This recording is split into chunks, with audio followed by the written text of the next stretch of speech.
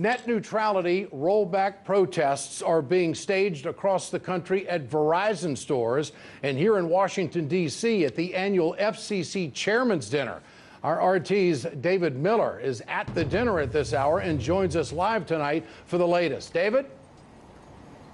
Yeah, Ed, net neutrality supporters are gathering here at the hotel in protest of the annual FCC Chairman's Dinner. Now, this protest is in part about the chairman's plans to dismantle those net neutrality protections that are in place.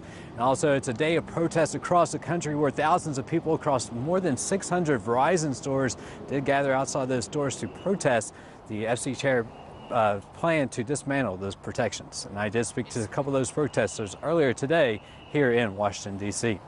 It's really important just to have the internet be free to everyone, regardless of who you are, where you come from, or how much money you have. And the repeal, it's honestly, in my opinion, it's just a cash grab.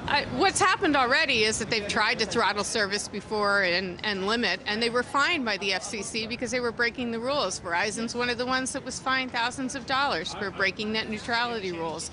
Now, Ed, this dinner behind me is being attended by many phone and cable executives. A bunch of lobbyists are here today also, but more importantly, there's some teachers behind us, ramping up their protest too, saying that educational products are being a part of this protection that will be dismantled. As they say, it's an open market for the internet.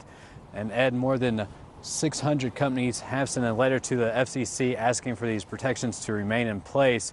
And the Democrats have asked for a delay for that December 14th vote. Reporting from Washington, D.C., David Miller, RT America.